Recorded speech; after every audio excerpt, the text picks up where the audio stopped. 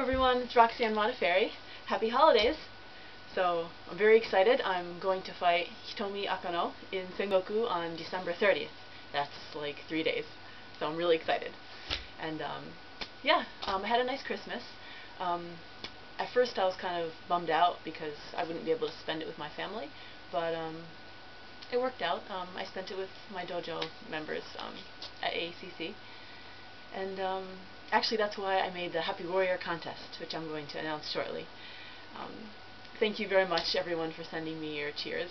I really enjoyed them, and it was really hard to choose, and everyone was very nice, except for the guy who wrote a very dirty one, and you know, maybe that wasn't so nice, but it was so dirty that I didn't even understand all of it. But, you know, effort made. Thank you. It's kind of cold in Tokyo, but don't worry. You know, I'm wearing this wonderful fleece by Fight Chicks. Isn't it nice? Fight Chicks. Excellent. You want me to take it off? I know you do. Oh!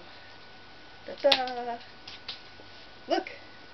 It's the Roxy Fight School t-shirt. I'm selling my t-shirts. Fightlinker.com. Thank you. Okay.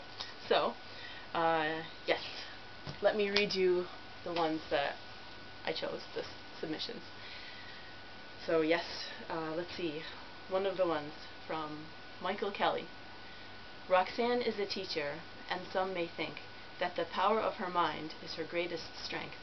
To families she loves, it's the smile that shines, and the power of language that bridges their minds.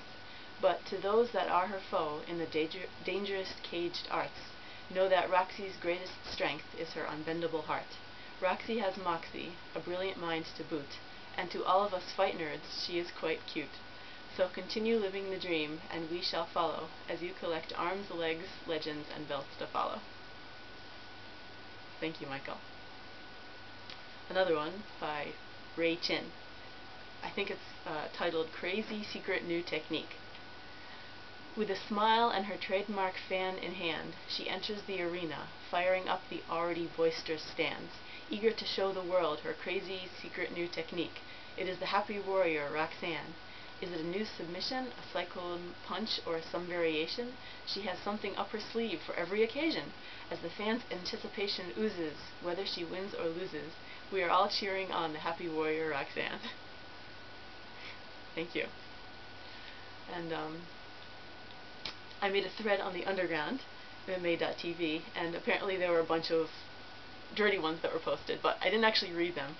I think this fellow posted a dirty one, but I liked his non-dirty one.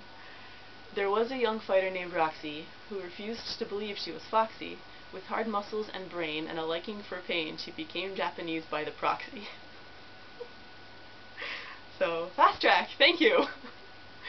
So, yeah, that was great. So, thank you very much, everybody. I hate to choose only 3, but I really appreciated your submissions.